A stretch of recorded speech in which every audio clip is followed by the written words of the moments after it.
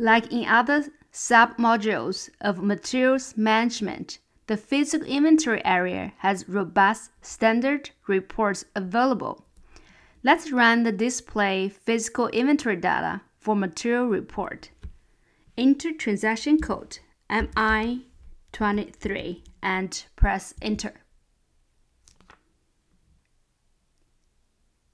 This brings us to the selection criteria screen.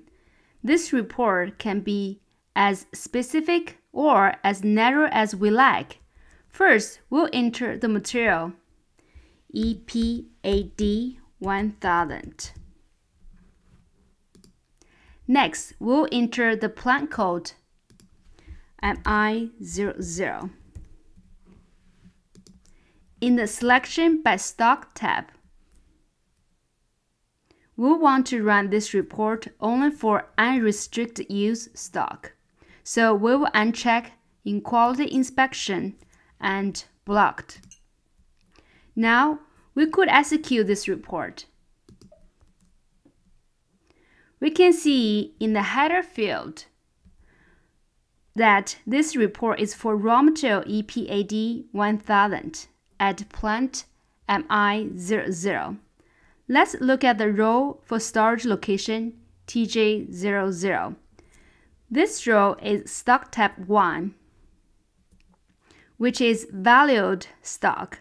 The physical inventory for this stock was conducted on June 1st, 2023 and is 1,790 pieces.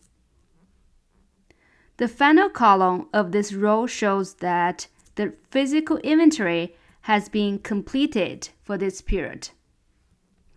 This report has a nice feature in that we can see that the value of the stock in the system. To do this, we'll double-click the line item for storage location.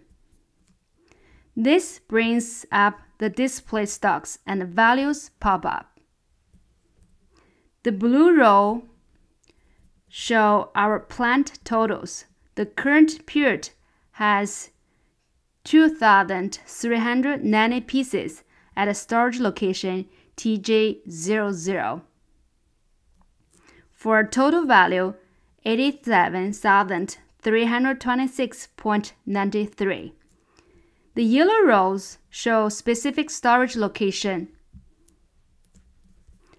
information by period. We can see that we have 1,090 pieces of this raw material compared to 1,800 in the previous period.